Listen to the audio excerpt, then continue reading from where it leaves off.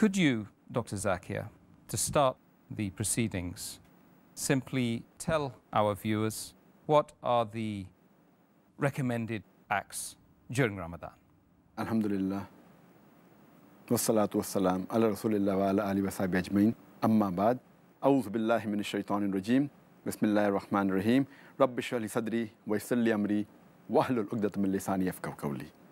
Normally, all the acts that are recommended during the normal days are also recommended during the month of Ramadan, except those acts which break the fast. But there are specific acts which have been recommended by a prophet, especially during the month of Ramadan, and some acts are encouraged more during the month of Ramadan. And there are many of them. I'll try and list as many as I can.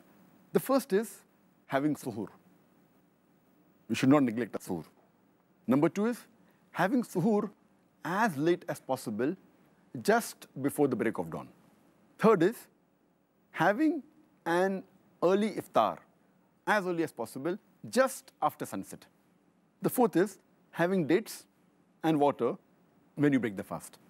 Fifth is saying the recommended du'as after you break the fast. And the sixth is that when you break the fast, it is preferable you invite other people, especially the poor people. And these six, inshallah, I'll be discussing tomorrow. The other things which are recommended by the Prophet is, number one, that we should do as many good deeds as possible during the month of Ramadan. Number two, we should be more generous in the month of Ramadan. Number three, that if someone tries to provoke you, you should not get angry, but you should say, I'm fasting, I'm fasting. Number four, we should use the siwak, that's the toothpick. Number five, that if possible, should perform umrah during the month of Ramadan. Number six, should try and acquire as much knowledge as possible. Read the Quran along with the translation. We have to read the Hadith, read other Islamic books. Number seven, we have to attend as many Islamic programs as possible, lectures, seminars, to increase our Islamic knowledge. Number eight, we should watch Islamic programs, maybe on the video, watch Islamic cassettes, hear Islamic audio tapes of scholars, so that we increase in our knowledge.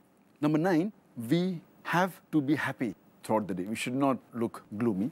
Number 10, we should husn suluk with other people. Number 11, we should be extra good to our family. Number 12, we should do tafakkur. That means ponder and think on it. And number 13 is that we should see to it that we try and forgive people's faults. And there are other acts which the Prophet also recommended, which inshallah we'll be dealing in detail in the other days. For example, the Prophet said that we should especially be careful that all our compulsory salah we should offer in congregation as far as possible in the mosque. Number two is we should offer as much as sunnah salah, as much as nawafil. Number three, we should supplicate as much as possible to Allah subhanahu wa ta'ala.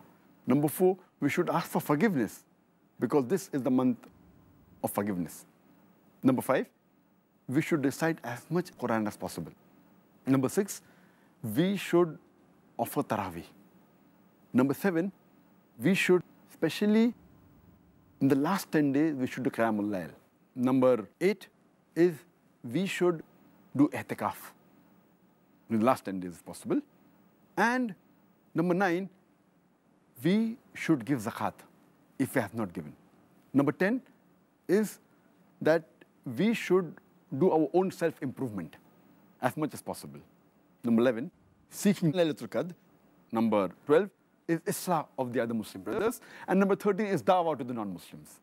So these, in short, are the 32 topics which I have listed, which are specially recommended in the month of Ramadan.